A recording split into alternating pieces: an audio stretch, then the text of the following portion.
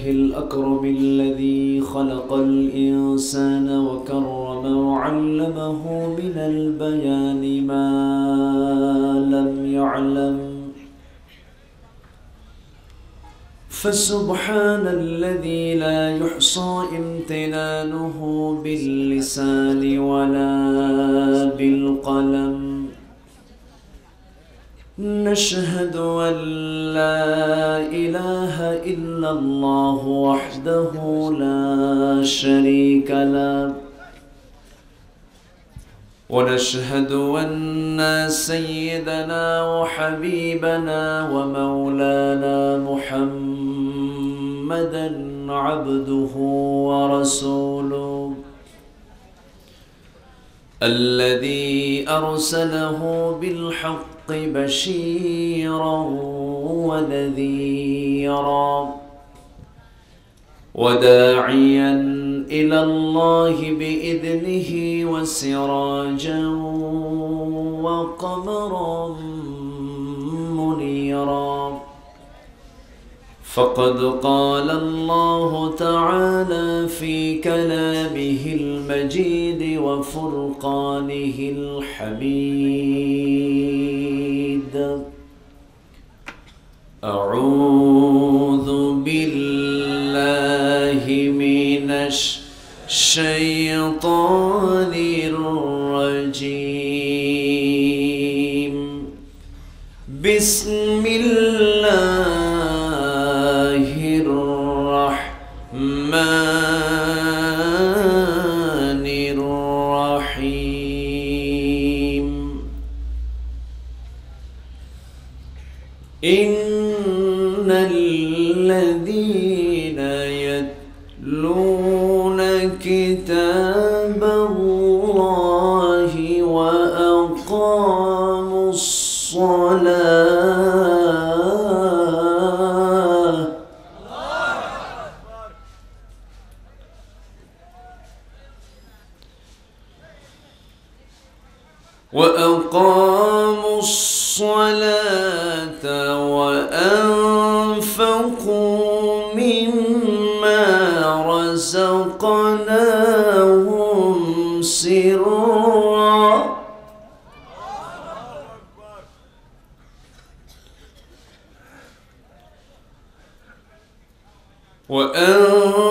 وأنفقوا مما رزقناهم سرا وعلانية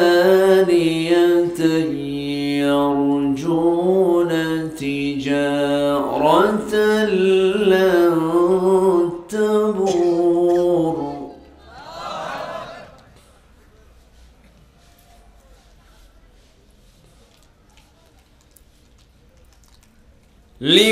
ليوفيهم أجورهم ويزيدهم من فضله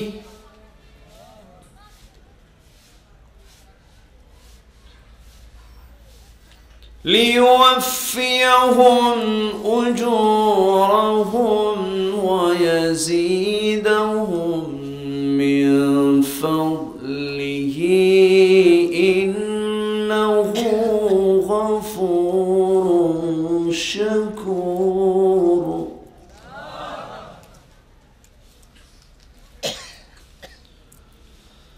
والذي أوحينا إليك من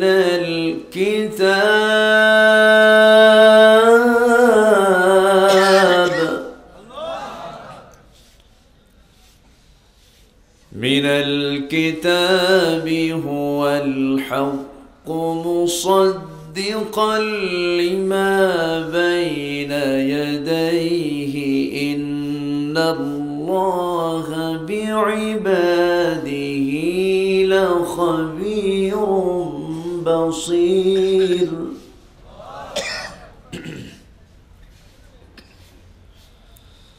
الله أكبر.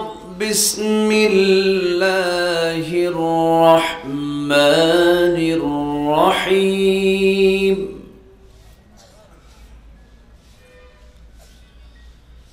إن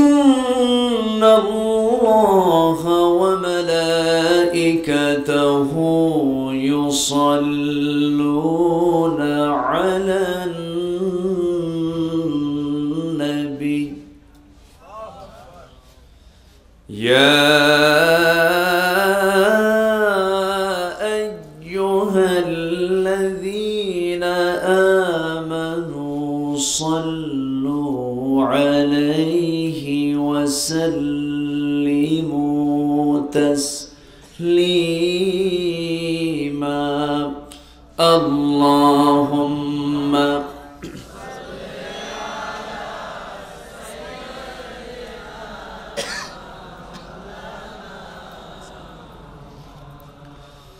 وعلى آله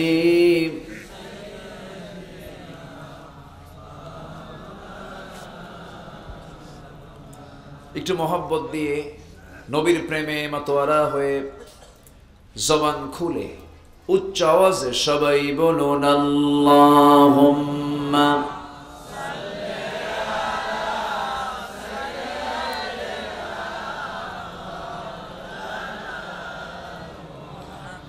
وعلى آل سيدنا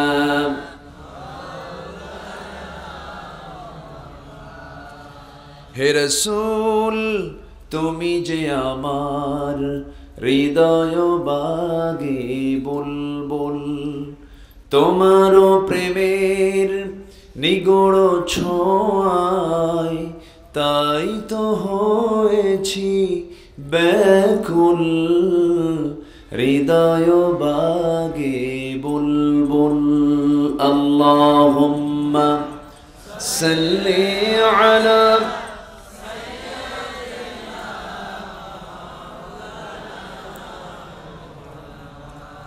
وعلى آل سيدنا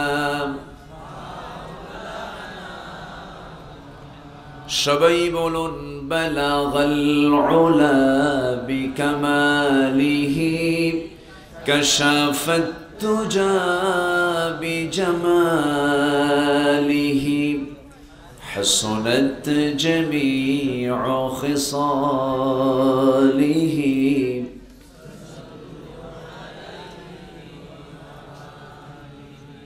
सूरत यूसुफ बिदारी हिकमत लुक़मान इमाम कारी क़ुरआन बारी ये है दिले सादिमान इमाम बलगल उला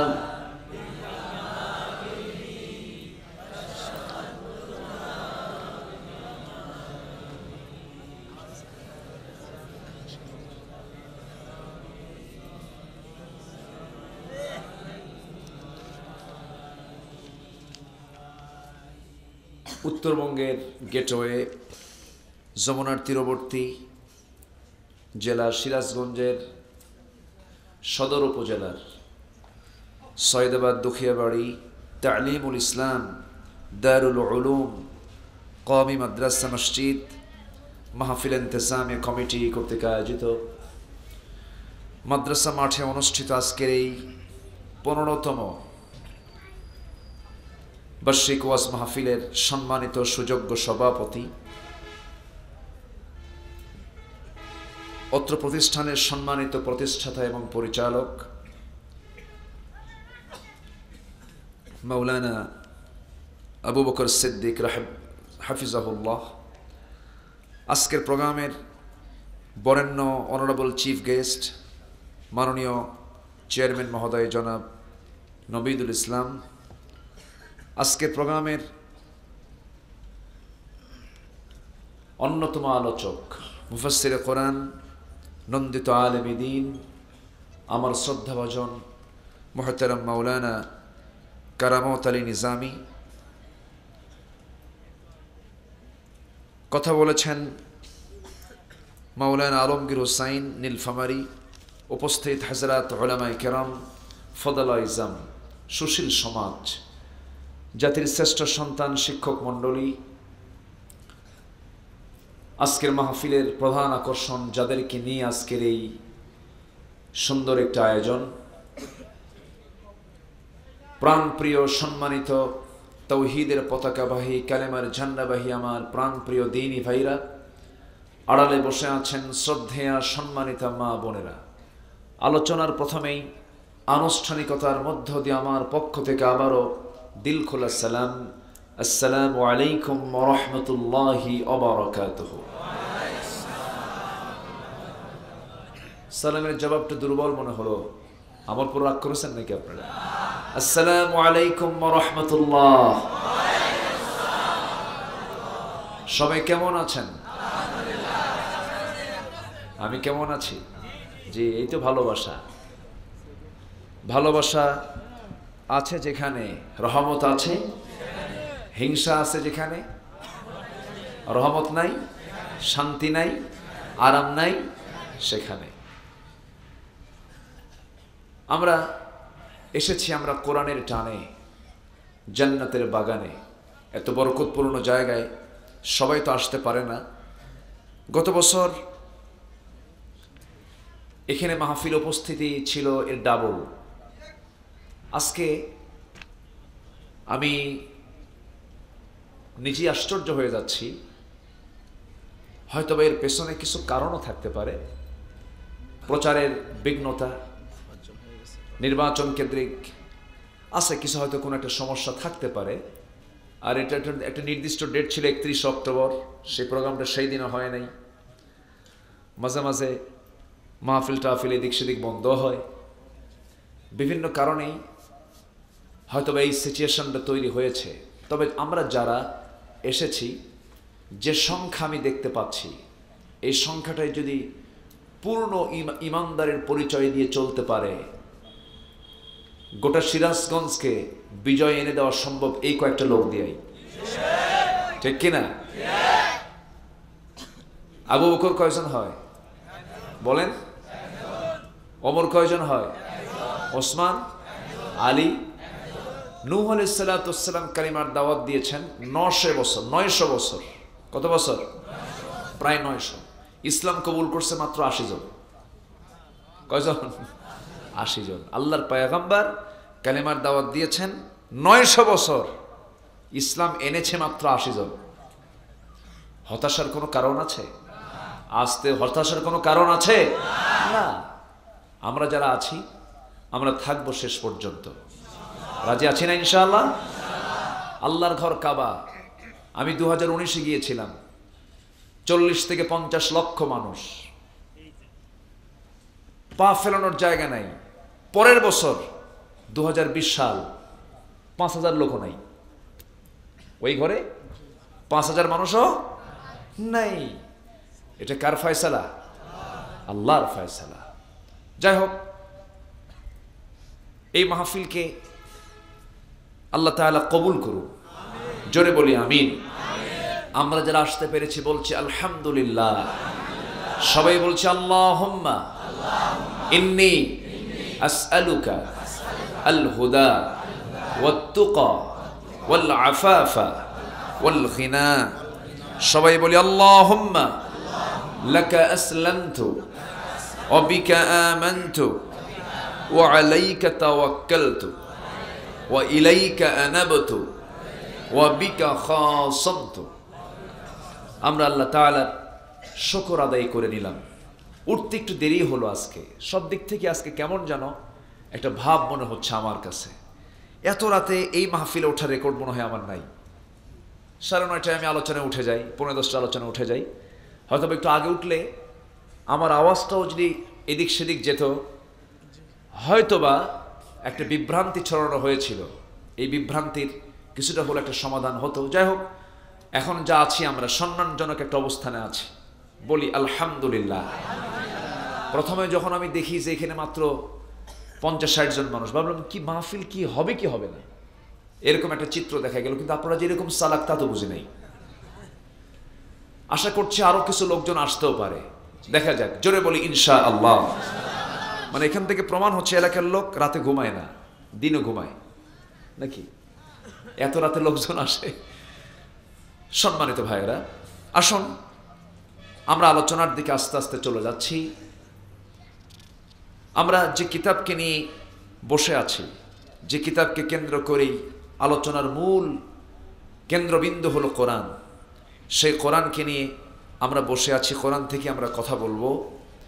কোরআনে কারীমের গুরুত্বপূর্ণ একটি সূরা, 35 নম্বর সূরা, সূরাতুল ফাতির থেকে আমি 3টি আয়াত তেলাওয়াত করেছি, 29, 30 এবং 31।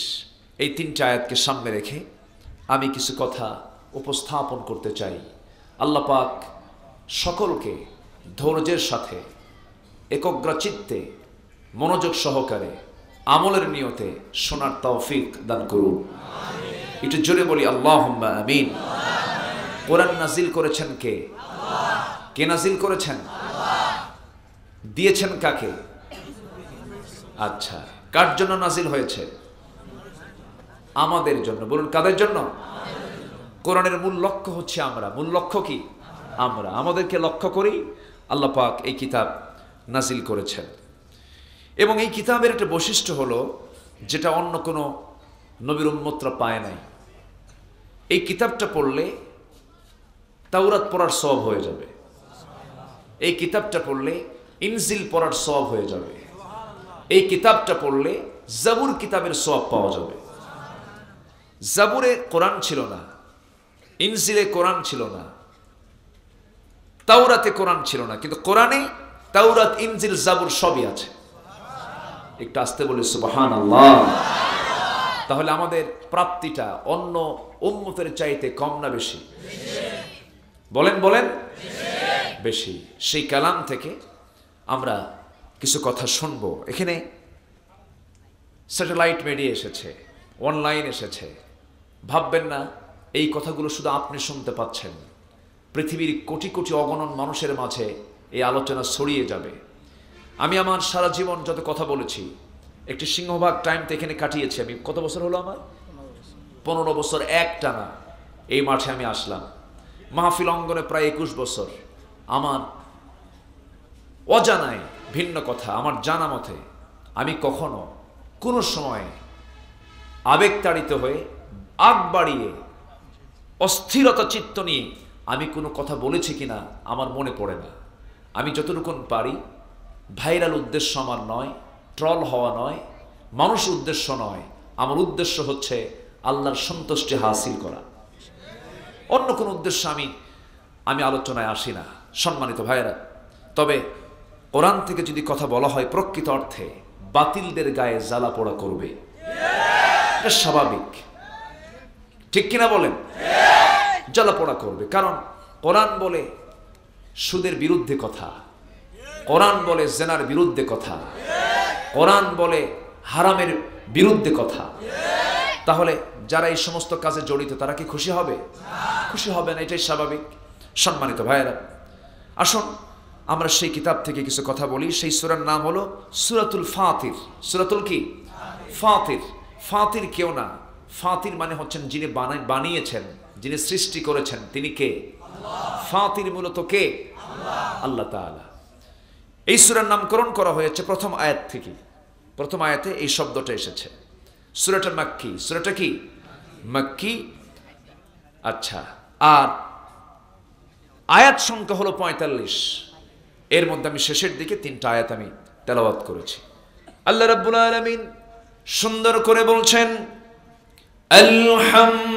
আলহামদুলিল্লাহি ফাতিরিস সামাওয়াতি ওয়াল আরদি জাইলিল মালাইকাতি রুসুলান উলি আজনিহাতিন মাসনা ওয়া থুলাথা ওয়া রুবা' يزيد في الخلق ما يشاء إن الله على كل شيء قدير জোরে বলুন আল্লাহু আকবার।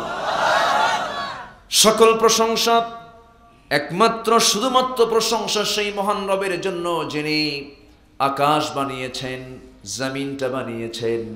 এত বড় সৃষ্টিকারী আল্লাহ ছাড়া কেউ আছে নাকি? এই পৃথিবীতে মানুষ যা কিছু বানিয়েছে সব আকাশের নিচে মানুষগুলো বানিয়েছে। আকাশটা কার? আকাশ বানিয়েছেন কে? আল্লাহ। এই পৃথিবীর কোনো মানুষ সৃষ্টিকারী হতে পারে না, তবে সৃষ্টি নিয়ে কিছু নাড়াচাড়া করে। সৃষ্টিকারী যদি হতো, আজ পর্যন্ত পৃথিবীর কোনো মানুষ একটা চাল বানাতে পেরেছে নাকি? এক ফোঁটা পানি বানাতে পেরেছে নাকি? কেউ কেউ অক্সিজেন বানাতে পেরেছে নাকি? কে বানাতে পারে?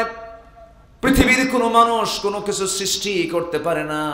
আল্লাহর সৃষ্টিগুলো কিনে শুধু গবেষণা করতে পারে, একটু এটাকে নিয়ে চিন্তা ফিকির করতে পারে, কিন্তু মূল বানানকে, মূল সৃষ্টিকারীকে। আল্লাহ বলছেন, বান্দারে আমি তোকে বানিয়েছি, শুধু তোকে বানাই নাই, তোর জন্য গোটা পৃথিবীটাকে আমি সুন্দর করে সাজিয়েছি। 7টা সমুদ্র বানিয়েছি, এরপরে 7টা আসমান জমিন বানিয়েছি, সুন্দর আকাশ দিয়েছি, বিছনার মতো করে আমি সমতল জমিনটা বানিয়েছি, পেরেগের মতো করে আমি আল্লাহ রাব্বুল আলামিন পাহাড়গুলো বানিয়েছি, পৃথিবী যেন আন্দোলিত না হয় এত সুন্দর করে বানিয়ে আমি তোর জীবন পরিচালনা করার জন্য একটা সংবিধানও দিয়ে দিয়েছি, একটা গাইডলাইন দিয়ে দিয়েছি। এই কিতাবকে তুই ফলো করবে, এই কিতাবকে তুই মেনে চলবি, এই কিতাবই তোকে জান্নাতে অথবা জাহান্নামে নিয়ে যাবে। কিতাবকে মানবি, জান্নাতের দিকে চলে যাবি, কিতাবকে মানবি না, জাহান্নামের দিকে চলে যাবি। রাস্তা আমার আপনার জন্য অস্পষ্ট না সুস্পষ্ট? বলেন, অস্পষ্ট না স্পষ্ট? স্পষ্ট, ক্লিয়ার, সম্পূর্ণ দিবালোকের মতো স্পষ্ট। আমি জান্নাত এই পথে যাব, জাহান্নাম এই পথে যাব। এবং ছাত্র পরীক্ষা দিয়েও কিন্তু টের পায় যে আমি A+ পাবো কিনা, গোল্ডেন পাবো কিনা, A- পাবো না B পাবো। ছাত্র পরীক্ষা দিলে কি টের পায় না? এটা বান্দাও কিন্তু সে আমলের মধ্য দিয়ে অনুমান করতে পারে আমি জান্নাত পাবো না জাহান্নাম পাবো। অবশ্যই বান্দার মধ্যে সে আইডিয়া আছে না নাই? আসতে বলবেন না, আছে না নাই? আইডিয়া যদি বান্দার ভিতরে নাই থাকে, কিয়ামতের দিন হাশরের ময়দানে আল্লাহ রাব্বুল আলামিন বান্দাকে ডাক দিয়ে বলবেন, ইকরা কিতাবাকা কাফা বিনাফসিকাল ইয়াওমা আলাইকা হাসিবা। বান্দা তুমি তোমার নিজের আমলনামা তুমি আজকে পড়ো, নিজের আমলনামা তুমি দেখো, বিচারের জন্য কেউ যথেষ্ট না, আজকে তুমি নিজেই যথেষ্ট। নিজেই বুঝতে পারবে তুমি ফেল করেছো না পাস করেছো। অতএব সেই দিনটা যেহেতু আছে, আমরা অবশ্যই সেই দিনের কথা চিন্তা করে, সে আখিরাতের কথা চিন্তা করে আমরা কিছু কাজ করব। জোরে বলি ইনশাআল্লাহ। গত বছর আমি এই মাহফিলে যে আলোচনা করেছি সূরাতুল আ'লা থেকে, সাব্বিহিসমা রাব্বিকাল আ'লা, এই সূরাকে সামনে রেখে তাওহীদ, রিসালাত এবং আখিরাত কেন্দ্রিক কিছু আলোচনা আমি করেছি। কি আলোচনা করেছি আমার সম্পূর্ণ মনে আছে, আমার মাথায় আছে আমি কি কথাগুলো বলেছি। কারণ এই মাহফিল, এই ময়দানে আমাকে প্রতি বছর যেহেতু আসতে হচ্ছে, ভবিষ্যতে আসতে পারবো কিনা জানি না, তো এই জন্য আমি একটা আলাদা সাজানো গোছানো একটা বিষয় এই ময়দানে আমি উপস্থাপন করার চেষ্টা করি। আল্লাহ তুমি সবাইকে আমল করার নিয়তে শোনার তৌফিক দিয়ে দাও। তবে এলেম কেলাম তো তেমন নাই, ভাঙ্গাচুরা মানুষ, ওই যা জানি যতটুকু জানি, এলেম কালাম তেমন নেই, কথা বলি। আপনাদের কষ্ট হচ্ছে না তো? জোরে বলি ইনশাআল্লাহ।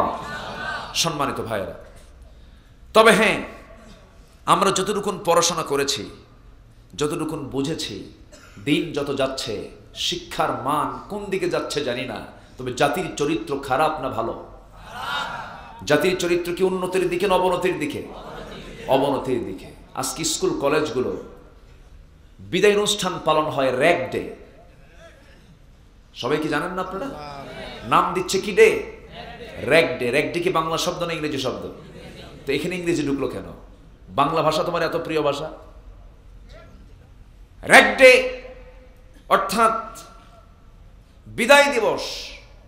স্কুল জীবন শেষ হয়ে যাবে, এসএসসি পরীক্ষা দেবে, এইচএসসি ইন্টার লেভেল শেষ করে পরীক্ষার আগ দিয়ে বিদায় কি বলে? বিদায় অনুষ্ঠান হয়। আচ্ছা, সেই অনুষ্ঠানকে এখন র্যাগ ডেতে রূপ দিয়েছে। কি করবে?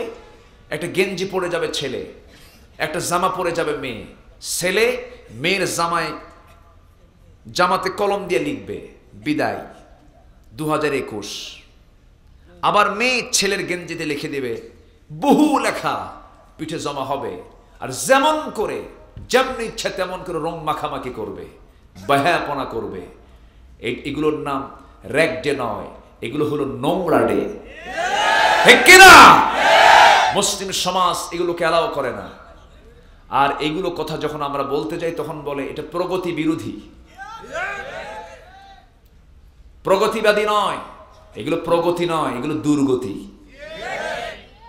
জাতির চরিত্র যেখান থেকে তৈরি হবে, শিক্ষাঙ্গনকে পবিত্র অঙ্গন বলা দরকার। আর সেই জায়গায় চরিত্র হনন করার মতো যে সমস্ত অনুষ্ঠানগুলো পালন হয়, প্রকৃত মুসলমান এগুলো অনুসরণ করতে পারে না। কষ্ট পাচ্ছেন আপনারা? কোন মাদ্রাসায় বিদায় দিবসে এরকম র‍্যাগজা হয়, নোংরামি হয়? মাদ্রাসায় আছে? কোন মাদ্রাসায় দেখেছেন? স্কুল কলেজগুলোতে আজকে এই চিত্র ভয়ারূপ, ভয়ঙ্কর আকার ধারণ করেছে। এই বিষয়ে আমরা সতর্ক দৃষ্টি রাখবো। জোরে বলি ইনশাআল্লাহ। আমাদের এই কথাগুলো বলতে হবে, এই কথাগুলো আমাদের গার্জিয়ানদেরকে সতর্ক করা দরকার। এই কথাগুলো সব জায়গায় চলে যাবে।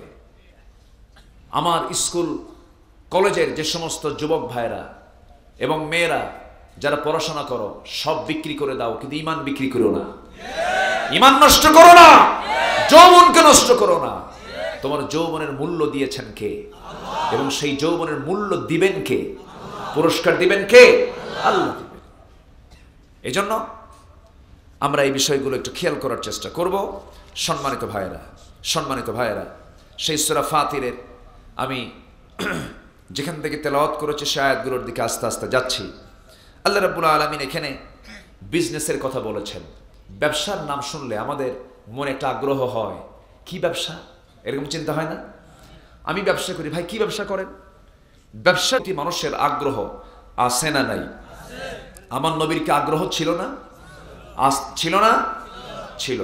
আমার নবীরও আগ্রহ ছিল। রাসূল বলেছেন একজন সৎ ব্যবসায়ী এবং আমি রাসূল জান্নাতের মধ্যে 2 নখের দূরত্ব অবস্থান করব। জোরে বলে সুবহানাল্লাহ। তাহলে ব্যবসায়ীর দাম ইসলামে কম না বেশি? চাকুরিতে বরকত বেশি না ব্যবসায় বরকত বেশি? বলেন বলেন বলেন বলেন। ব্যবসায়। এজন্য যত বড় বড় আলেম প্রাচীন যুগে ছিলেন সব ব্যবসায়ী ছিলেন। ইমাম আযম আবু হানিফা রাহমাতুল্লাহ আলাইহি বড় একজন ব্যবসায়ী ছিলেন। আমার নবীজি সফল ব্যবসায়ী ছিলেন। সাহাবায়ে কেরাম সফল ব্যবসায়ী ছিলেন। আজকে আলেমরা কি ব্যবসায়ী বেশি না চাকরিজীবী বেশি? বলেন। আর ম্যাক্সিমাম ওয়াজে আমাদের মুখ থেকে শুধু ধনীদের বিরুদ্ধে ওয়াজ বের হয়। কেমন করে? রাসূল গরিব ছিলেন, রাসূল গরিবের পক্ষে কথা বলেছেন। আপনি যে ধনীর বিরুদ্ধে, আপনি ধনীর বিরুদ্ধে যে কথাগুলো বলতেছেন, ওসমান জিন্নুরাইন কি ছিলেন? বলেন বলেন বলেন বলেন। খাদিজা কি ছিলেন? সাইয়েদনা আবু বকর কি ছিলেন? বাদশা সুলাইমান তিনি কি ছিলেন? ধনী ছিলেন। ধনী ছাড়া আপনি ইসলামকে সামনের দিকে এগিয়ে নিয়ে যাবেন কেমনে? যেখানেই যান অর্থের দরকার আছে না নাই? মাদ্রাসা চলতে কি দরকার? বলেন কি দরকার? মাল। আল মাল ওয়াল বানুনা জিনাহ। মাল, সন্তান, সৌন্দর্য লাগবে, এগুলো লাগবে, প্রয়োজন আছে।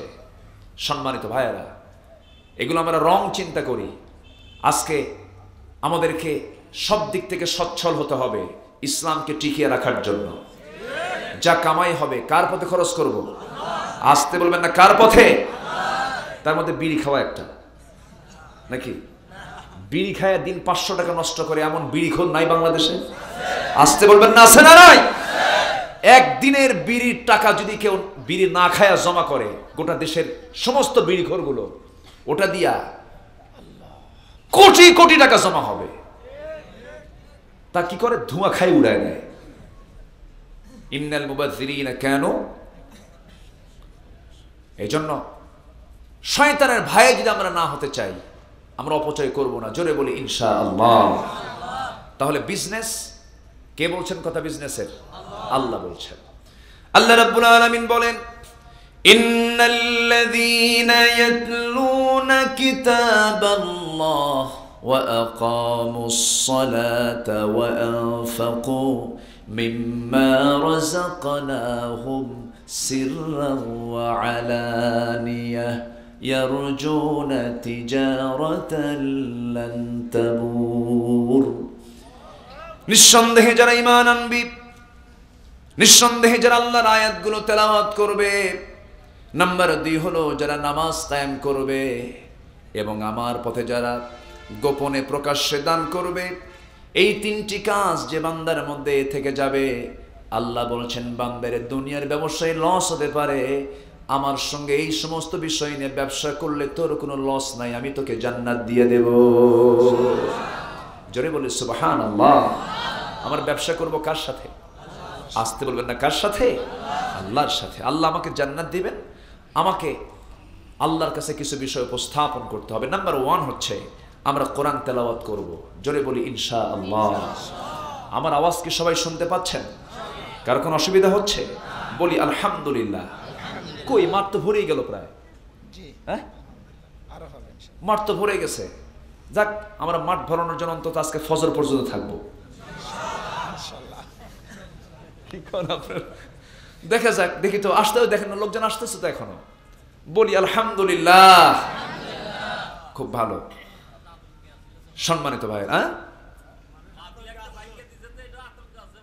জি, মানুষ একটা টেনশনে ছিল, মাহফিলের মাইক থাকে না, মাইক যায় জমা হয় অন্য জায়গায়, মাইকে ওয়াজ হবে সেই মাইক জমা হয় অন্য জায়গায়। মাশাআল্লাহ, খুব বরকত, তো খুব বরকত না? জাতির কপালে কি আছে আল্লাহ জানে। বলা হয়, কে যেন বলেছেন জানি না, নাম না বলি, বলতেছে এই দেশে ওয়াজ মাহফিল এসে যাত্রা, পাল্লা যাত্রা, লোকসঙ্গীত, এগুলো বিদায়ের পথে, এগুলোকে আবার হারানো ঐতিহ্য ফিরে আনা দরকার। বুঝলেন? দেখেন, এরকম এরকম এরকম কিছু দার্শনিক বুদ্ধিজীবী, মোবাইলে জিবি থাকে না, 32 জিবি 60 জিবি, এরা হলো বুদ্ধিজীবী। এরা বুদ্ধি বেঁচে খায়। এরা বুদ্ধি কি করে বেঁচে খায়? এরা বলে যে কি করে, যাত্রা, নাটক, থিয়েটার, অশ্লীলতা, এই যে নাটকগুলো, এগুলো বন্ধ হয়ে যাচ্ছে ওয়াজ মাহফিলের জন্য। সম্মানিত ভাইয়েরা, ওয়াজ দরকার না নাচানাচি দরকার? হ্যাঁ, ওয়াজ দরকার না মঞ্চে নর্তকী দরকার? এই মঞ্চে নর্তকী না ওয়াজ মাহফিল? আজকে কি চলছে এগুলোকে বন্ধ করার জন্য আমাদের সতর্ক থাকতে হবে। আমার মার ইজ্জতের দাম আছে না নাই? আমার মার সম্মানের দাম আছে না নাই? আমার মার সম্মান ইজ্জত দেবে দুনিয়ার আইন না আল্লাহর আইন? কার বিধান? আল্লাহর বিধান দেবে। আমরা কোরআনটাকে সুন্দর করে তেলাওয়াত করব। নাম্বার 1, সবাই কি রাজি আছেন? ইন্নাল্লাযীনা ইয়াতলুনা কিতাবাল্লাহ।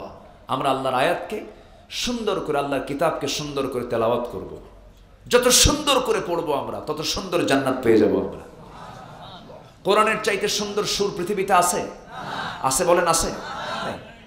কোরআনের চাইতে সুন্দর সুর পৃথিবীতে খুঁজে পাবেন না। নো মিউজিক, নো ব্যান্ড, কি তেলাওয়াত, কি টান, কি মধুর সুর, পৃথিবীর কোন সুরের মধ্যে আপনি এটা পাবেন না। অনেক অন্য ধর্মের মানুষও কোরআন শুনে মুগ্ধ হয়ে যায়। বলি আলহামদুলিল্লাহ। এই সুর হলো জান্নাতের সুর। কিসের সুর? জান্নাতের সুর।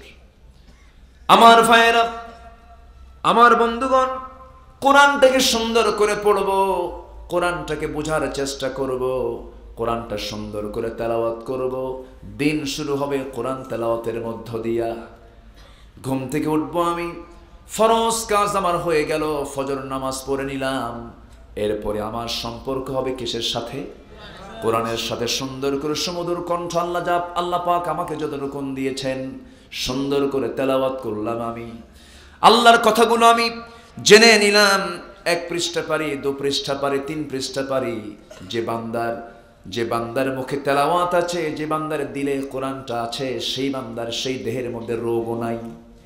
যেরকম সুবহানাল্লাহ। আজকে সমাজের মানুষের মধ্যে রোগ কম না বেশি? আজকে সমাজের চিকিৎসা কম না বেশি বলেন? আগের চাইতে চিকিৎসা এখন অবনতি না উন্নতি? উন্নত চিকিৎসা চলছে। এনায়তপুরের বড় হসপিটাল আজ থেকে 30 বছর আগে ছিল না। সিরাজগঞ্জের মেডিকেল কলেজ ছিল না। বড় বড় ক্লিনিকগুলো ছিল না, ডায়াগনস্টিক সেন্টারগুলো ছিল না। কিন্তু আগে কি এত রোগী ছিল নাকি? এখন হসপিটালও বেশি, মাশাআল্লাহ, রোগীও বেশি। এত চিকিৎসার প্রয়োজন হতো না।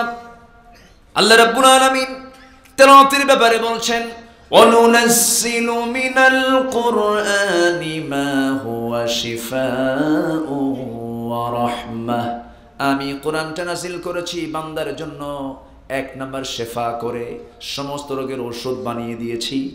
বান্দা তোমার কোনো সমস্যা হয়েছে, সুন্দর করে সূরা ফাতিহা পড়ো, সূরা ইখলাস পড়ে পানিতে ফু দিয়ে পান করো, আল্লাহ তোমাকে শেফা দান করে দিবে।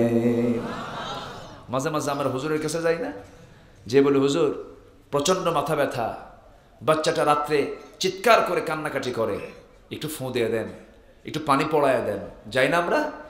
হুজুররা পানি এক গ্লাস নিয়ে মনে মনে কি যেন কয়, মনে মনে কয় এই জন্য, কারণ জোরে বললে পরে ওটা জানলে আর হুজুরের কাছে আসবে না, এই জন্য আস্তে আস্তে বলে। যা বলে এটা গোমর ফাঁস করে দিলাম, সূরা ফাতিহা আর ইখলাস।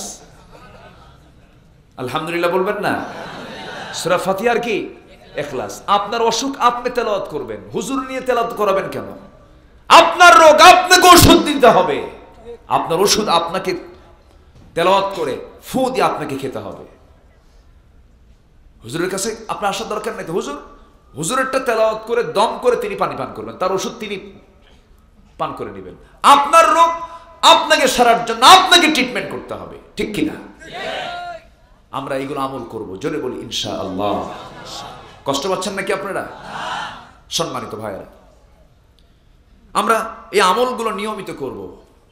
কোন এক আল্লাহর গোলাম তাবেঈ ছিলেন, বড় তাবেঈ, বাবা ছিলেন আশারে মুবাশশারের একজন সাহাবী, আমার নবীজির হাওয়ারি ছিলেন জুবাইর ইবনুল আওয়াম রাদিয়াল্লাহু তাআলা আনহু।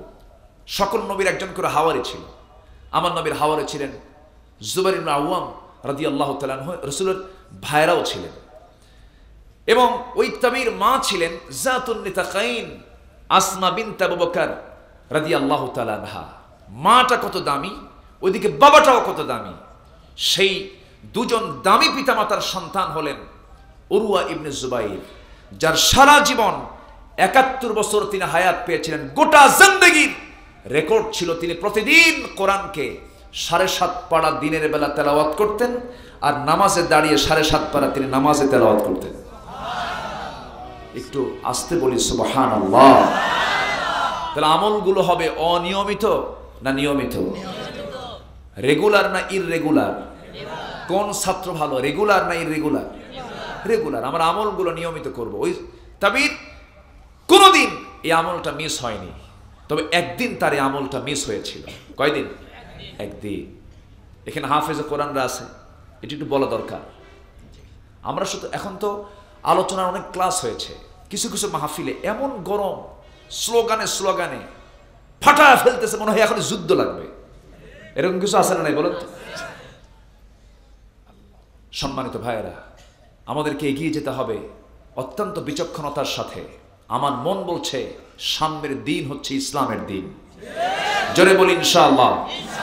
যুবকরা ফিরে আসতেছে, টু ব্যাক ইসলাম, ইসলামের দিকে ফিরে আসতেছে, কিন্তু নেতৃত্বে কিছু বদমাইশ আছে। নেতৃত্বে কিছু বদমাইশ আছে না নাই? ওরা ইসলাম চায় না, কিন্তু আসতেছে। লক্ষণ খারাপ না, লক্ষণ ভালো। পরিবেশ আসবে, জোরে বলি ইনশাআল্লাহ। কি জন্য বলতেছিলাম? জি হ্যাঁ, ওই তাবেঈ সারা জীবন তিনি এই আমলটা করেছেন। একদিন তার এই আমলটা বাদ পড়েছিল। কয়দিন? সারা জীবনে কয়দিন? অনলি ওয়ান ডে বাদ পড়েছিল। কোন দিন? সেই দিনটাতে তার রাষ্ট্রের প্রধান, ওই সময়ের যিনি রাষ্ট্রের প্রধান ছিলেন খলিফা কর্তৃক তিনি আমন্ত্রিত হয়েছিলেন। দাওয়াতে মেহমান হয়ে তিনি চলে গেলেন। মেহমান হয়ে তার বাড়িতে চলে গেলেন, তার একটা ছেলেকে সাথে করে নিয়ে, 3 ছেলের মধ্যে একটা ছেলেকে সাথে নিলেন। রাজ দরবারে যাওয়ার পরে তার ছেলেটা ঘোড়ার ঘরে চলে গেছে, আস্তাবলে চলে গেছে ঘোড়াগুলো দেখার জন্য। একটা ঘোড়া হঠাৎ করে তার বুক বরাবর, তার ছেলের বুক বরাবর পা দিয়ে লাথি মেরেছে, সঙ্গে সঙ্গে ডেড বডি হয়ে গেছে। যখন মারা গেছে, দাওয়াত খেতে গিয়ে তিনি তার সন্তানটা হারালেন। মনটা একটু অন্যরকম হয়ে গেল। জানাজা শেষ করলেন, দাফন হয়ে গেল। হাতে মাটি না, মিশতেই হঠাৎ করে উরওয়া বিন জুবাইরের ডান পায়ে প্রচণ্ড ব্যথা যন্ত্রণা হচ্ছিল। ডাক্তারকে দেখানো হলো, ডাক্তার বলছে আপনাকে আক্রান্ত করেছে ক্যান্সার, এই পা কাটতে হবে, নচেত এটা যদি গোটা দেহের মধ্যে চলে যায় আপনি নিমিষেই দুনিয়া থেকে বিদায় নিয়ে নেবেন, পাটা আপনার কাটতে হবে। এমন সময় তিনি বললেন ঠিক আছে ও শল্য চিকিৎসক, তুমি আমার পাটা অপারেশন করে ফেলো। ডাক্তার বলছে উরওয়া বিন জুবাইর, আপনার পা কাটতে গেলে সেন্সলেস না করা পর্যন্ত আপনার পা কাটা যাবে না, আপনি সহ্য করতে পারবেন না। সেন্সলেস করার জন্য কি করবে? একটু মদ খেতে হবে। তিনি বললেন জীবন চলে যাবে, একটু বিন্দু পরিমাণ মদ্যপান আমি করব না, তবে হ্যাঁ তোমরা আমার পা কাটার সময় যদি তোমরা আমার সামনে আল্লাহর কালাম কোরআনটা হাতে দিয়ে দাও, কোরআন পড়বো, বিন্দু পরিমাণ আমি অনুভব করব না তোমরা আমার পা কাটতেছো কিনা। ইন্নাল্লাযীনা ইয়াতলুনা কিতাবাল্লাহ, নিঃসন্দেহে যারা আল্লাহর কিতাব তেলাওয়াত করি, আল্লাহর কোরআনকে যারা তেলাওয়াত করবে, ঈমানটা তার তাজা হয়ে যাবে, মরা ঈমানটা তার তাজা হয়ে যাবে। আমার বন্ধুগণ, যখন ডাক্তার তাকে বলল এবার আপনাকে না হয় মদ্যনা পান করে আপনাকে চেতনানাশক ঔষধ দেব না, তাও দরকার নাই। অপারেশন শুরু হয়ে গেল, আল্লাহর কালাম তেলাওয়াত করছেন, বিন্দু পরিমাণ কোনো আওয়াজ নাই। কিন্তু যখন তার হাড়টা কেটে ফেলা হচ্ছিল, সেই সময় গরম তেল রক্ত বন্ধ করার জন্য যখন চেপে ধরা হলো, সেন্সলেস তিনি হয়ে গেলেন। দীর্ঘ সময় তার সেন্স থাকলো না। ওই যে একটা দিন অপারেশনের জন্য তার সেন্সলেস অবস্থায় ছিলেন, সেই দিনটা তার কোরআন তেলাওয়াতটা হয় নাই। এই দিন ছাড়া মৃত্যুর দিন পর্যন্ত তিনি আমল করে দুনিয়া থেকে বিদায় নিয়েছেন। আমরা আমলটা নিয়মিত করব, জোরে বলি ইনশাআল্লাহ। অহংকার মুক্ত জীবন গড়ব, রাজি আছেন? তিনটা জিনিস সকল পাপের মূল। কয়টা জিনিস? তিনটা জিনিস সকল পাপের মূল। নাম্বার 1, প্রাউড, অহংকার। আলেমদের মধ্যেও কিছু অহংকার আছে না নাই? বক্তব্যে টের পাওয়া যায়। বক্তব্যের বাহাদুরি দেখে মনে হয় যে উনি জামানার কুতুব, কিচ্ছু না, অহংকারী। ঠিক কিনা? এগুলো করা যাবে না। কার মধ্যে কোন এলেম আছে বোঝা কঠিন। আপনি কাকে আপনি আন্ডার এস্টিমেট করবেন? ইমামে আযম আবু হানিফা জ্ঞান আহরণ করেছেন মুচির বাড়ি থেকে। আল্লাহু আকবার বলবেন না? মুচির বাড়িতে কুকুরের লালন পালন হয়। আবু হানিফা রাহমাতুল্লাহ আলাইহি একজন প্রশ্ন করলো যে আবু হানিফা, কুকুর কখন বালেগ হয়? তিনি বললেন আমি তো এটা কোথাও পাই নাই।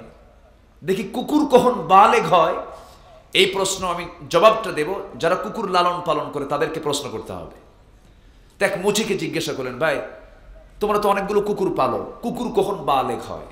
তখন বলল কুকুর যখন এক ঠ্যাং খাড়া কইরা, কি কথা কি বুঝতেছেন আপনারা?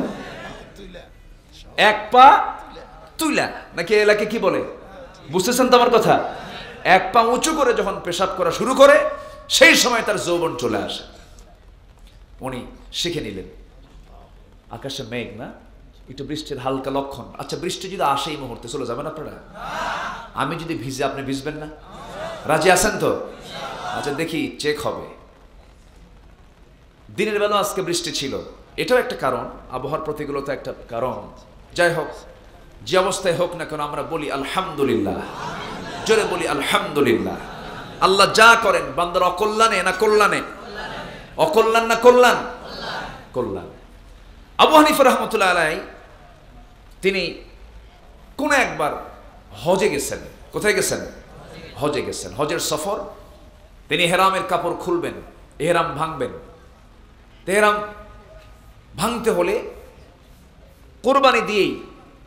কোরবানি দিয়েই মাথা মুন্ডন করতে হয়, কি বলে, হলক করতে হয়। তো হলক করার জন্য তিনি নাপিত খুঁজতেছেন।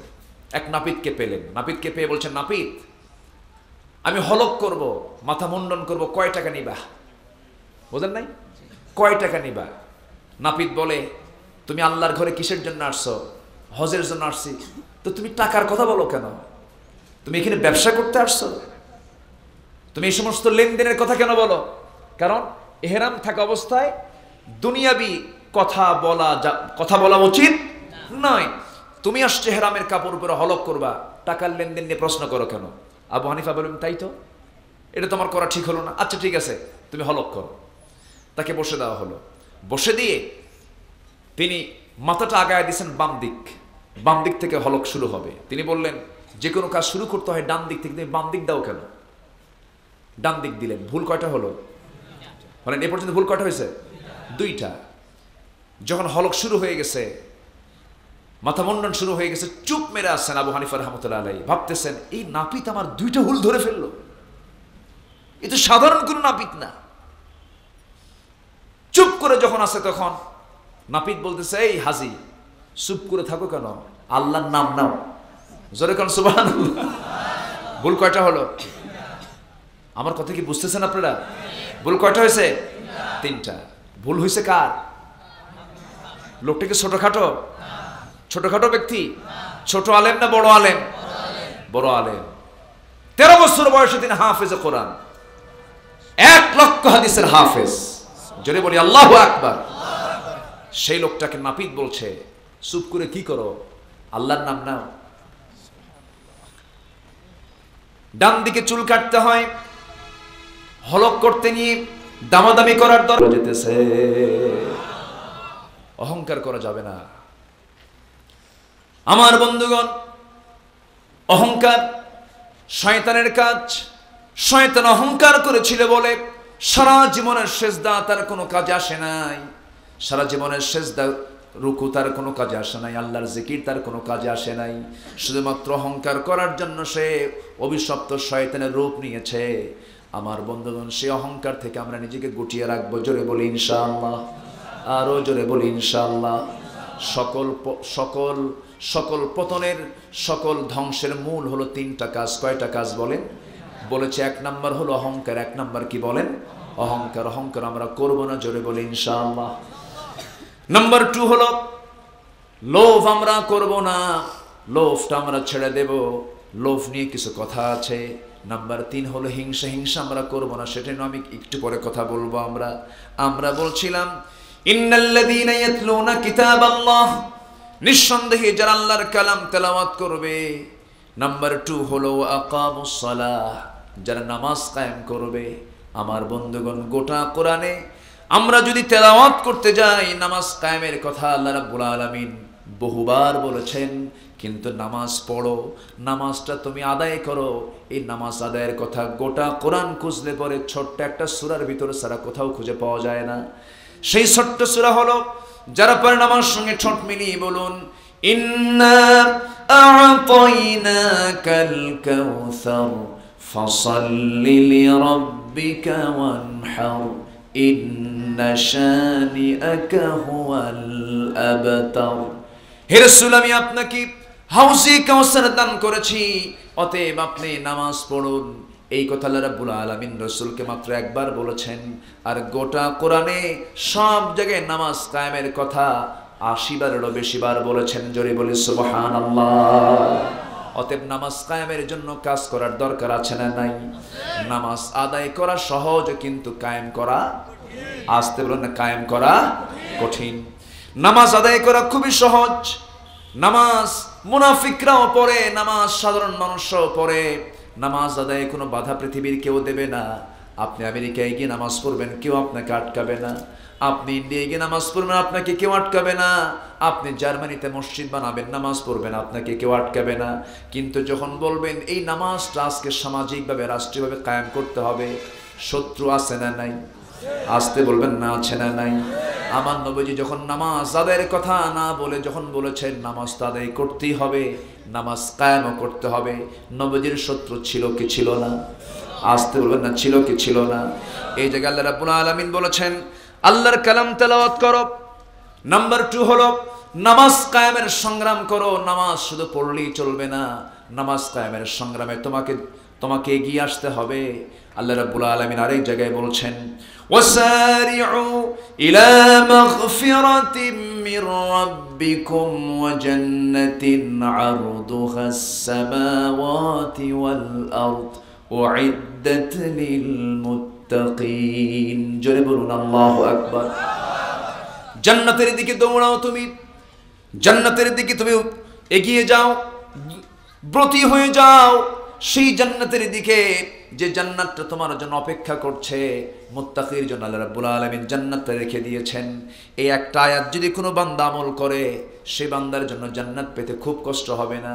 কিন্তু নামাজ আদায় করলাম, নামাজ কায়েমে আমি নিজেকে জড়ালাম না, প্রশ্নের সম্মুখীন আছে না নাই? আসতে বলবেন না, আছে না নাই?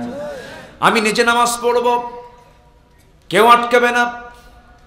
আরেকজনকে নামাজের জন্য বলবো, কেউ আটকাবে না। কিন্তু যখন সবাই মিলে বলবো নামাজ সমাজে চালু করে দেওয়া হোক, আজান হবে, দোকানপাট বন্ধ হয়ে যাবে, আজান হবে, অফিস আদালত বন্ধ হয়ে যাবে, আজান হবে, সকল কার্যক্রম বন্ধ হয়ে যাবে, এই জাতীয় আইন নিয়ে যখন আপনি কথা বলবেন, কিছু দুষ্ট আছে না নাই? আসতে বলবেন না, আছে না নাই? আছে। অথচ আল্লাহ রাব্বুল আলামিন সুন্দর করে বলছেন আরেক জায়গায়, আল্লাযীনা ইম্মাক্কান্নাহুম ফিল আরদি আকামুস সালাহ ওয়া আতাবুস যাকাতা ওয়া আমারু বিল মা'রুফ ওয়া নাহাউ আনিল মুনকার ওয়ালিল্লাহি আকিবাতুল উমুর। জোরে বলুন আল্লাহু আকবার। আমি কি দোয়া করে দেব? তে ওঠে কেন?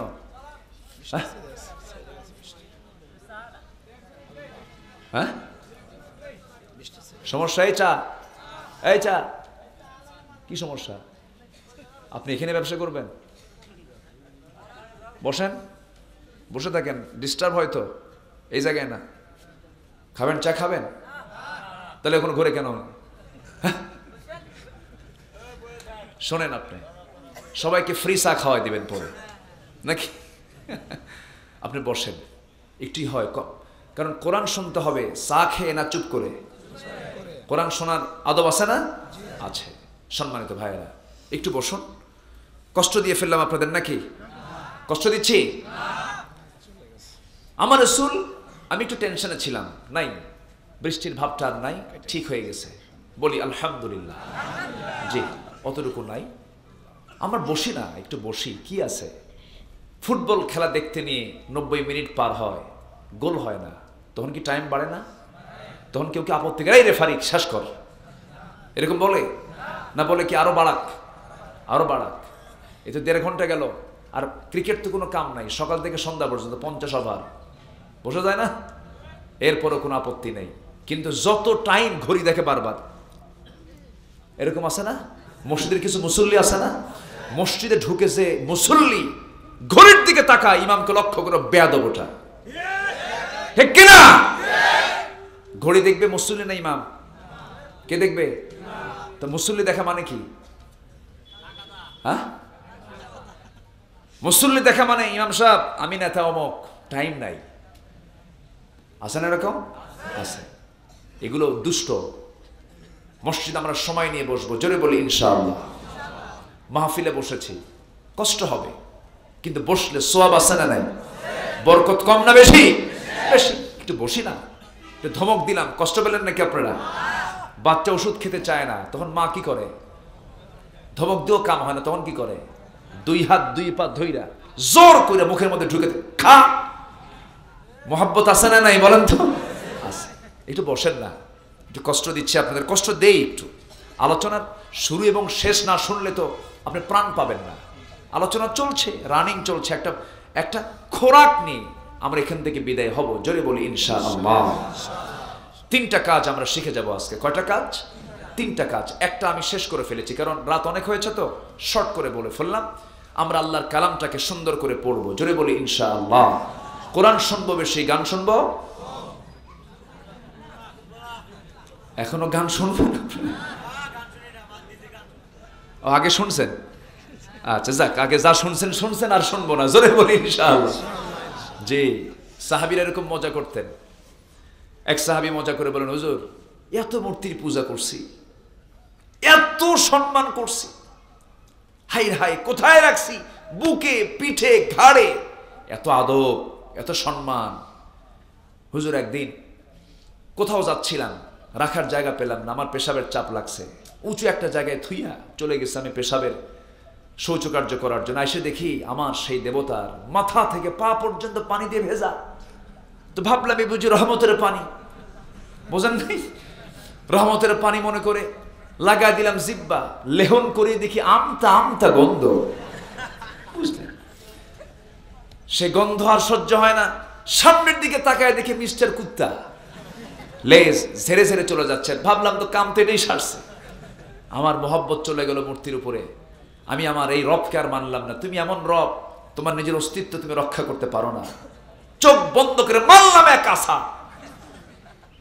আষাঢ়ে আপনার সামনে এসে আমি আমার রবকে পেয়ে গেলাম। এমন রব পাইছি, এমন রবের সন্ধান পাইছি যার আকাশ বড়, সেই মহান রব বড়। যেরকম সুবহানাল্লাহ। ভাইকে আপনাকে ধন্যবাদ। শুনছি আগে, আর শুনি না। এটাই তো উচিত। যা করেছি আর করব না, জোরে বলি ইনশাআল্লাহ। আকাম কুকাম যা হয়েছে হয়েছে, একদম এখন থেকে ক্লিয়ার হয়ে যাবে। আল্লাহ সব ক্লিয়ার করে মাফ করে দিবেন। চুরি করলে ধরা পড়লে থানায় নাম গেলে চোরের, ওর নাম সারা জীবন থাকে, ও যতবার হজ করুক, থাকে না? চুরির তালিকায় ওর নাম থেকে যায়, একদম আমৃত্যু।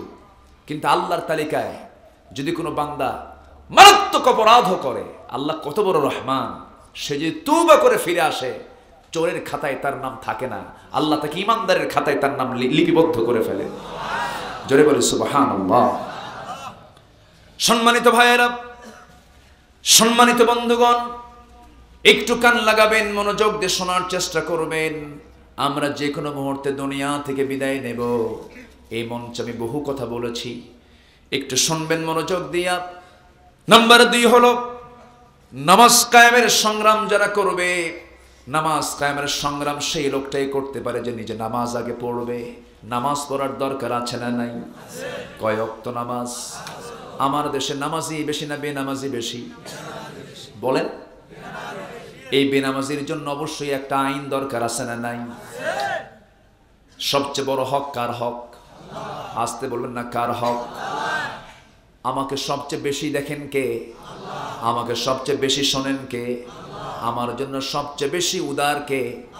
আল্লাহ। আমাকে চোখ দিয়েছেন কে? কান দিয়েছেন কে? নাক দিয়েছেন কে? মুখ দিয়েছেন কে?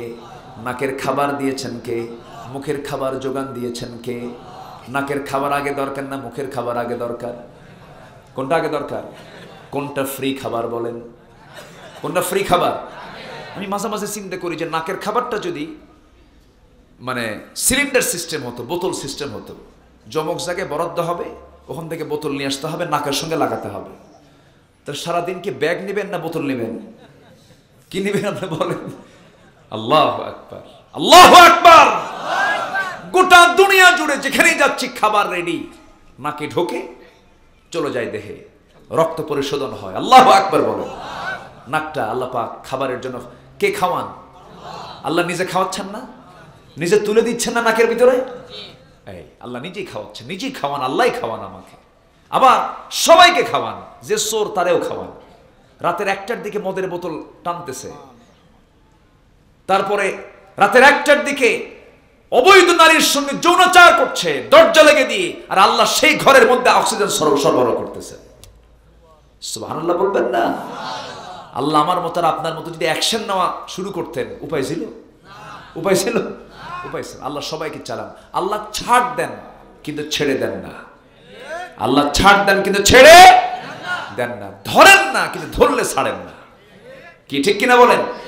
ফেরাউনকে কি সব দিন ধরছেন? ফেরাউনকে ধরছেন কয়দিন? বলেন কয়দিন? কোন দিন? কোন দিন? সুবানোর দিন। কিসের দিন বলেন? কিসের দিন? সুবানোর দিন। নমরুদকে ধরছেন কয়দিন? কোন দিন? হ্যাঁ, মশা যেদিন ঢুকছে কিসের ভিতরে? মাথার ভিতরে। কি সুস্থ না অসুস্থ মশা? বলেন সুস্থ না অসুস্থ? পা আছে না পা নাই? ন্যাংরা প্রতিবন্ধী মশা। কি মশা বলেন? প্রতিবন্ধী। দেখেন ওয়াজকিল আমি পারি, কি সুন্দর একটা ভাষা বলে ফেললেন, ঢুকে গেল, বাস শেষ হয়ে গেল। কি দাপট নমরুদের, কি মেজাজ নমরুদের, কি পরিমাণ মানে কি পরিমাণ পাষাণ হলে পরে একজন আল্লাহর পয়গম্বরকে আগুনে পুড়ে মারার অর্ডার দিচ্ছে। আগুনে পুড়ে মারার অর্ডার, মারাত্মক অর্ডার। আল্লাহ পাক সেই সময় ইব্রাহিমকে কে বাঁচালেন?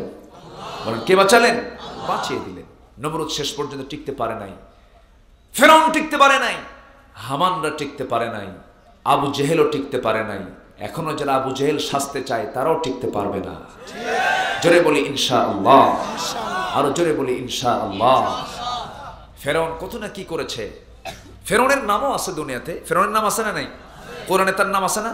ফেরাউন শব্দটা উচ্চারণ করলেও কিন্তু 40টা সব হবে। অফিরআউনা ওয়া হামানা ওয়া জুনুদাহুমা, তার নাম যেহেতু কোরআন শরীফে আছে, কিন্তু তার নাম কোরআনে থাকার পরেও, গোটা দুনিয়া জুড়ে তার পরিচিতি থাকার পরেও, তার নামটা যে পরিচিতি লাভ করেছে সুনামে না দুর্নামে? সুকর্ম না কুকর্ম? আর মুসার ইসলামের কি জনপ্রিয়তা দুর্নামে না সুনামে? সুনামে। এই জন্য মুসার নামে বহু লোক আছে না? ইব্রাহিমের নামে বহু লোক আছে না? ফেরাউন নামে কোন লোক আছে? আছে? খুঁজে পাবেন আপনি? কোথাও খুঁজে পাবেন না। এক হাজি হজ করতে গেছে, হজ থেকে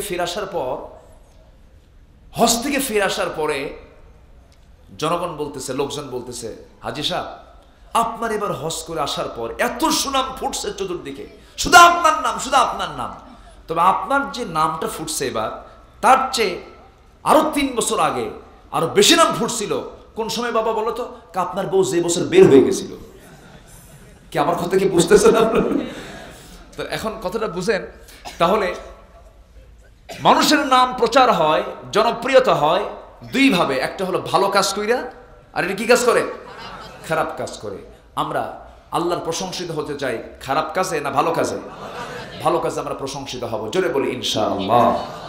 ফেরাউন টিকতে পারে নাই, হামানরা টিকতে পারে নাই। যারা আল্লাহর কালামকে, আল্লাহর তেলাওয়াতকে, নামাজ কায়েমকে যারা অস্বীকার করে তারাও টিকতে পারবে না। জোরে বলি ইনশাআল্লাহ। রাসূলকে নিয়ে কত ষড়যন্ত্রের জাল বিস্তার করেছে, পারে নাই। আমার ভাইয়েরা, বিশ্বের সেরা মানুষ আল্লাহ রাব্বুল আলামিন যার সম্মানটা তারপরেই দিয়েছেন, এত মর্যাদা সম্পন্ন মানুষের শরীর থেকে রক্ত ঝরাতে হয়েছে, বদরের নেতৃত্ব দিতে হয়েছে, উহুদের নেতৃত্ব দিতে হয়েছে, ঘর বাড়ি ছাড়তে হয়েছে, সাহাবীদের স্ত্রীর মায়া পরিত্যাগ করতে হয়েছে, ব্যবসা বাণিজ্য সব কিছু ছেড়ে দিয়ে চলে আসতে হয়েছে। এরপরে খেজুরের পাকা বাগান ছেড়ে দিয়া দিন কায়েমের জন্য সব ছেড়ে দিয়ে ফকিরি জীবন ধরতে হয়েছে।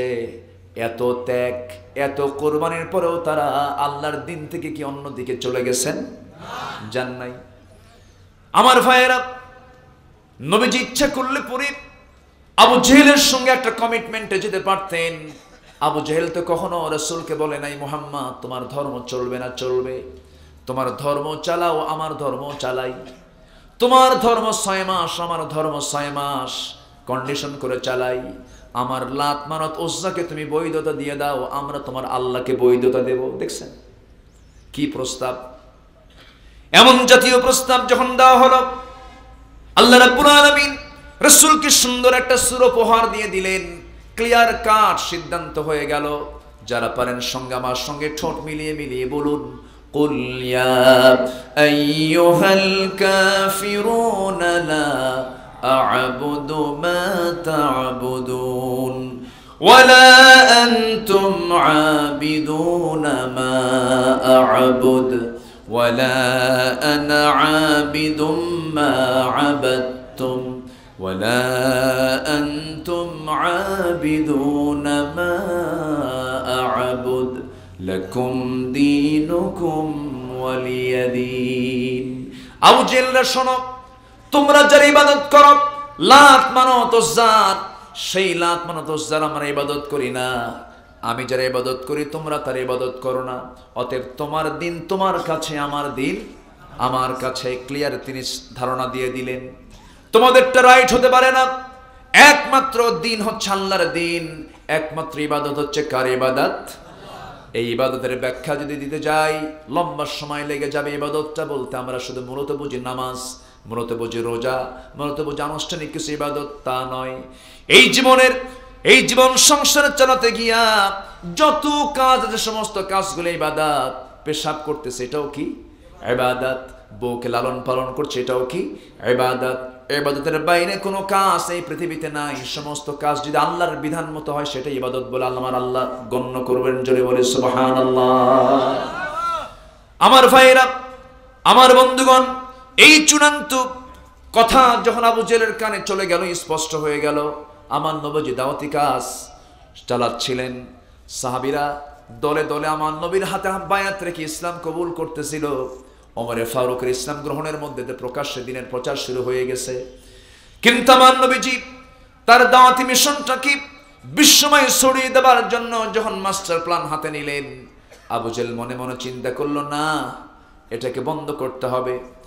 প্রস্তাব দেওয়া হচ্ছে, মুহাম্মদ শোনো, আমরা আমাদের চেয়ার ছেড়ে দেব, আমরা চেয়ারটা তোমার হাতেই দিয়ে দেব, সুন্দরী নারীও দিয়ে দেব, কিন্তু তুমি ইসলামটা ছেড়ে দাও। রাসূল বললেন, চাচা শোনেন, আমার ডান হাতে সূর্য, বাম হাতে যদি চাঁদ এনে দাও, দিন যে গ্রহণ করেছে সব ছাড়বো, কিন্তু আল্লাহর দিন থেকে এক চুল পরিমাণ আমরা নড়তে পারবো না। জোরে বলে সুবহানাল্লাহ। আমার দেশের কিছু মুসলমান আছে, মসজিদেও যায়, মন্দিরেও যায়, আছে না নাই? আছে না? আছে না? মন্দিরে প্রসাদ খায়, বিসমিল্লাহ কয়া। হ্যাঁ, আছে আছে আছে না? আছে। বরঞ্চ জরিপ করে দেখা যাবে দুর্গা পূজায় হিন্দু লোকের চাইতে মুসলমানে বেশি থাকে। আফসোস, এটা আফসোস। আমি তাদেরকে কটাক্ষ করছি না, তাদের ধর্ম নিয়ে আমার কোনো কমেন্ট নাই, কোনো নেগেটিভও নাই, কোনো পজিটিভও নাই। তাদের ব্যাপারে আমার মন্তব্য করার কোনো দরকার নাই। তারা তাদের ধর্ম স্বাধীনভাবে পালন করবে, আমরা কোনো আপত্তি করব না, তাদের মূর্তিকে আমরা গালিও দেবো না, কিচ্ছু বলবো না। কিন্তু আপনি মুসলমান, আপনি কি চিন্তা করেন না, কোনো হিন্দু ভাই তো আমাদের মসজিদে আসে না, কোনো হিন্দু ভাই তো ঈদের নামাজে আসে না, কোনো হিন্দু ভাই তো আমাদের জানাজায় আসে না, তাহলে আপনি কেন যান? কথা আছে না নাই? আসতে বলবেন না, কথা আছে না নাই? আচ্ছা, এই বিষয়গুলো আমরা ভাবার চেষ্টা করব, জোরে বলি ইনশাআল্লাহ। সম্মানিত ভাইয়েরা, আমার নবীজি ক্লিয়ার কথা যখন বলে ফেললেন, তখন আবু জেহেলের মাথা ঘুরে গেল। আবু জেহেল চিন্তা করলো, না, এই শত্রুকে আমার সামনে আর রাখবো না, দুনিয়া থেকে চিরতরে নির্মূল করে দেব। প্ল্যান করলো, দেশ থেকে বিতাড়িত করার প্ল্যান করলো। সেদিন যদি রাসূল বলতেন, না, আমার নামাজও চলুক, তোমাদের পূজাও চলুক, তোমাদেরটাও চলুক, তাহলে কি আর গন্ডগোল লাগতো? লাগতো না। যখন তিনি বললেন, না, এগুলো বাতিল, একমাত্র এটাই হক, রাসূলকে ঘর ছাড়তে হলো, বাড়ি ছাড়তে হলো, সব ছেড়ে সাহাবে কেরামকে নিয়ে মদিনার দিকে তিনি রওনা করলেন। কিছু কিছু সাহাবীরা বউটাকে রেখেও চলে গেলেন, বউটা ঈমান আনে নাই। কিছু কিছু সাহাবী ছেলে সন্তানগুলোকে রেখে চলে গেলেন, সন্তানরা ইসলাম কবুল করে নাই। সব কিছুর মায়া ছেড়ে সব চলে গেলেন, হিজরত করে দেশ ছেড়ে চলে গেলেন। সাদে না আল্লাহর জন্য? কার জন্য বলেন, কার জন্য? নামাজ কায়েমের জন্য। আকামুস সালাহ, নামাজ কায়েমের জন্য মদিনায় চলে গেলেন। 1 বছর যেতে না যেতেই রোজার হুকুম যখন চলে এলো, রোজা চলে এলো, রোজার ফরজ হুকুম যখন চলে এসেছে, সাহাবীরা 16টা রোজা রেখেছেন। কয়টা? 16টা রোজা সম্পূর্ণ হয়ে গেছে। হঠাৎ করে যুদ্ধের ডাক চলে এলো। কেন? এই আবু জেহেলরা মক্কা থেকে 350 মাইল অতিক্রম করে বদর নামক প্রান্তরে তার হাজির হয়েছে। তাদের টার্গেট হলো মুহাম্মদ বিন আব্দুল্লাহর দ্বীনকে এবং তাকে দুনিয়া থেকে নিশ্চিহ্ন করে ফেলা। এই প্ল্যানে তারা যখন এগিয়ে গেল মদিনা পর্যন্ত, মদিনার কাছাকাছি, আমার রাসূল কি আপোষ করেছেন না সামনে দাঁড়িয়েছেন? আপোষ করেছেন না সামনে দাঁড়িয়েছেন? যে কজন সাহাবীরা ছিলেন বললেন, সাহাবীরা, আকামুস সালাহ আন আকিমুদ্দিন ওয়া লা তাতাফাররাকু ফি, নামাজ কায়েমের সংগ্রামে, দিন কায়েমের সংগ্রামে মত পার্থক্য সৃষ্টি করা যাবে না, চলো, কে কে আছো? সাহাবীরা সব ডাকে সাড়া দিলেন। সব ডাকে সাড়া দিয়ে যখন রাসূল মোটে দেখলেন 300 কিছু প্লাস হয়েছে, সাহাবীর সংখ্যা খুব কম, ওইদিকে এসেছে তারা 1000 সৈন্য নিয়ে। আমার নবীজি বললেন, সাহাবীরা, অস্ত্র কোথায়? হুজুর, এই যে খেজুর গাছের ডাল কেটে অস্ত্র বানায় নিছি। সুবহানাল্লাহ বলবেন না? মুসলমানদের বিজয় এসেছে অস্ত্র দিয়া না ঈমান দিয়া? আজকে আমাদের যদি ঈমান থাকে, কেউ কি টিকতে পারবে? কেউ টিকতে পারবে? আজকে যারা জুলুম করছো, আজকে যারা অত্যাচার করছো, টুডে অ্যান্ড টুমরো দেখতে পাবে ফেরাউন, হামান, নমরুদদের যেমন পতন হয়েছিল, গোটা পৃথিবীতে যারা আলেমদের উপরে, গোটা পৃথিবীর মুসলিম উম্মার উপরে যারা অত্যাচার নির্যাতন করছো, তোমাদের অবস্থা সেই হামান, নমরুদ, ফেরাউনদের মতোই হবে। সেই সংগ্রামে সবাইকে ঝাঁপিয়ে পড়তে রাজি আছেন? রাজি আছেন কারা কারা? হাত উঁচু করে দেখান মুসলমান।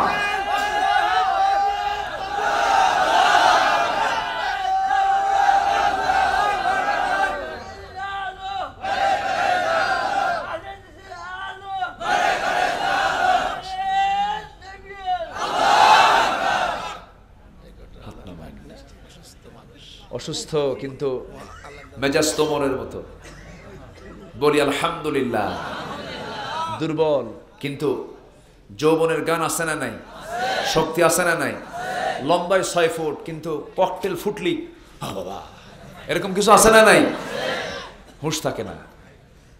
আবার অনেক বুড়া মানুষ, গায়ে শক্তি নাই, কিন্তু যত কিছু হোক না কেন বুড়া চাচা কোমরে গামছা বেঁধে সামনে যায়, আছে না নাই? শক্তি দরকার না সাহস দরকার? শক্তি দরকার না ঈমান দরকার? এরকম দুর্বল ছোট বয়স, কম বয়সী ওই বদর প্রান্তরে যাওয়ার আগ দিয়ে মদিনার আফরার ছেলে দুটা নবীর সামনে গিয়ে দাঁড়ায় বলে, হুজুর শুনলাম যুদ্ধের নাকি ডাক আসছে, তো কি হয়েছে? হুজুর আমরা একটু যেতে চাই। রসুল মুস্কে হাসি মেরে বললেন, তোমরা কেমনে যাবা? ঘাড়ের নিচে পড়ে থাকো, বাহুবল নাই, শক্তি নাই হাতে, যুদ্ধে যাবা কেমনে? যুদ্ধে যাওয়ার জন্য শক্তি লাগবে না? তরবারি তো হাতে নিতে পারবে না, সে ওজনই তো তোমরা সহ্য করতে পারবে না। বড়জন বলে, হুজুর শুনলাম সৈন্য খুব কম, মুজাহিদ কম, তো অন্তত আমাদের নেন, কিছু তো কাজে লাগবে।